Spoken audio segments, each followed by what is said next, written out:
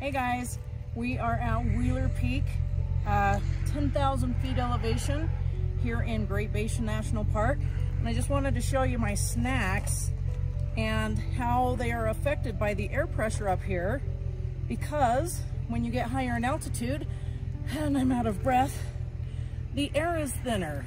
The molecules aren't as densely packed. The air pressure is not pressing in on the bag as hard as it was at a lower elevation where these were packaged.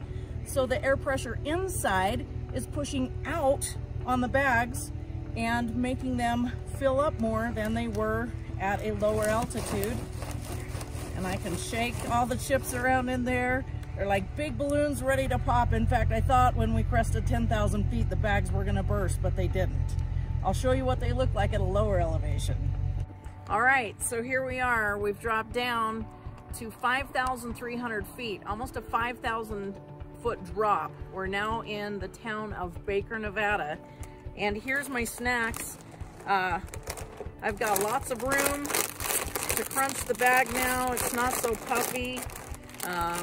Even these, a lot more empty space.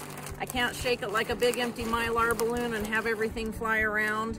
So now down here at this lower elevation, the molecules are going to be closer together. So the closer you get to sea level, the more dense the air molecules get. So now the air pressure on the outside of the bag is pushing in harder, and so we've got, it's not all blown up like a balloon because it's pushing harder than the air molecules inside the bag, which would be pushing out.